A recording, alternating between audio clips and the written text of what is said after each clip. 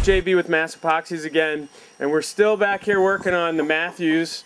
And Mark's going to talk to us now about glass in the boat. We're going to put 1708 fabric on the boat, which we showed you earlier. And we're going to talk a little bit about how we're going to approach this. Mark, where are we going with this? Okay, right now we're coming back. We just finished sanding. We've wiped the boat down. We're going to fill any small little places in the boat where a screw might be missing or a seam or something. Just a little bit of cabacillin epoxy, fill that. We're going to roll a coat of epoxy on the boat.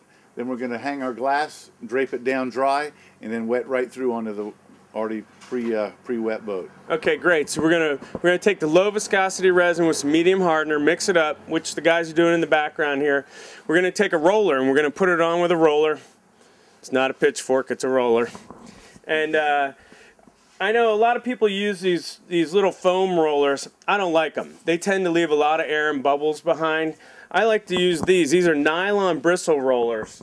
It's a 1/4-inch nap nylon bristle roller with a nylon core, and they're reusable. That's why I like them, and they don't leave any bubbles behind. So they're really nice to wet out with. And you haven't used these before, have you? More epoxy. I haven't used that. Yeah. So give that a go. Okay. Let's see how that works out, and we'll see how this comes across. And we'll be hanging the whoops.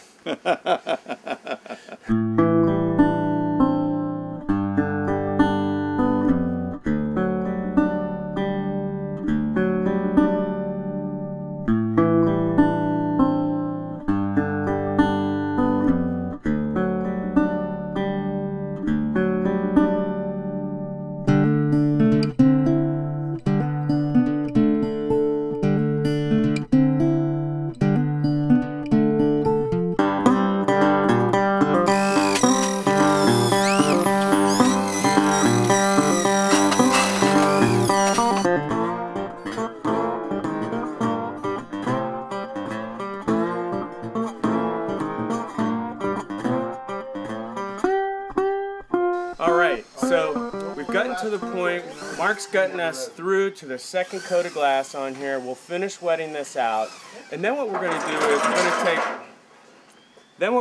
is we're going to take some phenolic microballoons, mix them in with the resin and hardener, create a slurry of material. That slurry is going to be a little bit wetter than like a pudding, and we're going to take that and we're going to put it on the surface here.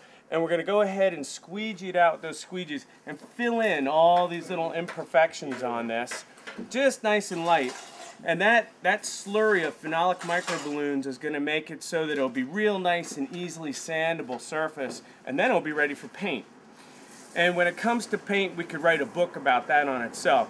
Choose the paint you're most comfortable with. You're going to need to use some kind of a epoxy primer, and whatever paint over that will look beautiful. But we'll be able to paint this tomorrow. This will set up enough so that tomorrow we can come in and paint it. And remember that if we were using another epoxy system that had amine blush, we'd have to wash this whole surface off with water, then we'd have to sand it, then we could put our next coat on. And before we could paint it, we'd have to wait 5 to 7 days. That would be at 75 degrees of Fahrenheit temperature. But because we're using a non-blushing epoxy, we can paint tomorrow. So thanks for being with us and watching this, and we'll show you the end result when we get it done.